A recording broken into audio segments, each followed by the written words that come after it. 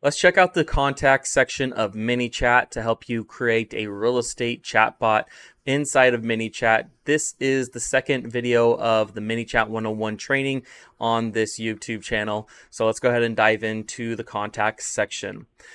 So over here on the left, contact section is right below the home section. Inside here, you're going to see all of the contacts that have subscribed to your chatbot. You'll see when they subscribed, their gender, and you'll also be able to see if they came in through Facebook or Instagram. Right there. When you click on their information, you'll be able to see the data that they have, the contact time, the language, gender, subscribed, any sequences that they're subscribed to, how they opted in, and custom fields and user fields is all going to be in here. I'll show you here in just a second some more custom fields that will show up. But first, on the left, you'll see the tags. These are the tags. If you use a template like the one at realestatemessengerbot.com, you'll have tags included inside of the template. Otherwise, if you create a tag through one of your chat sequences, then those tags will show up here, and you can kind of filter your audience by if they have a specific tag selected to them. So if they have new lead capture, you can click on it and you'll see who has the tag of new lead capture or any other tag that you have. The next one are the widgets that they clicked through. So you'll see all the widgets. You'll see, if you sent them a sign writer QR code. Again, this is part of the Real Estate Bot template. You'll see that you can select that, and anybody who came in through that specific widget, then you'll be able to track those people as well. Then you have the sequences.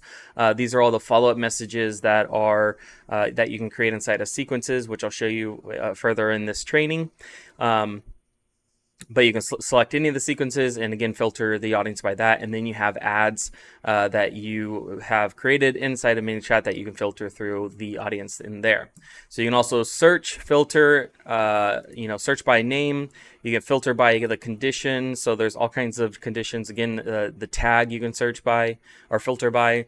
You have all kinds of general filters, system fields, Instagram, text, email, user fields, all these different things. Again, these are all part of the Real Estate Bot template, but as you create your own flows, then you can create user fields and stuff to be able to filter your audience through. It isn't used a ton, but if you are looking for a specific audience that maybe is looking for a certain price point, so everybody who came through the home buyer sequence and selected purchase price is, and then you type in that specific purchase price, then you can filter it by those people and see who's in there.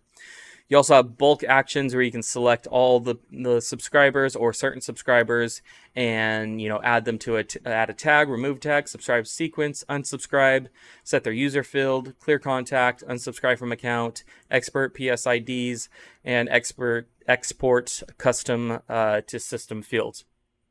So those are all different things that you can do by just selecting your whole audience or specific people in there. And then the last thing that I'll show you is that you can create a new contact one at a time. If you want to just enter one person, you can enter them as a contact using their phone number or email. This does not subscribe them to Messenger, but it does subscribe them to the email and or text, where you can send follow-up messages and message blast through text and email to that contact. And then with those text messages and emails, you can direct them back into Messenger so they are a Messenger subscriber as well. So you can do all that.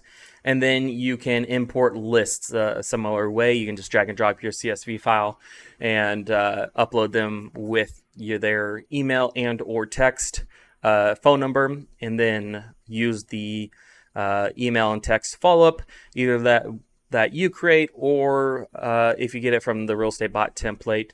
Again, that template is at realestatemessengerbot.com. You can get a link below the video in the description. But that is the contact section and everything included in it. Next video we'll be covering is the growth tool section. So if you have any questions about the contacts section. Drop your comments below, give this video a thumbs up, and subscribe to the channel to get the next training video on growth tools, and I'll see you guys there.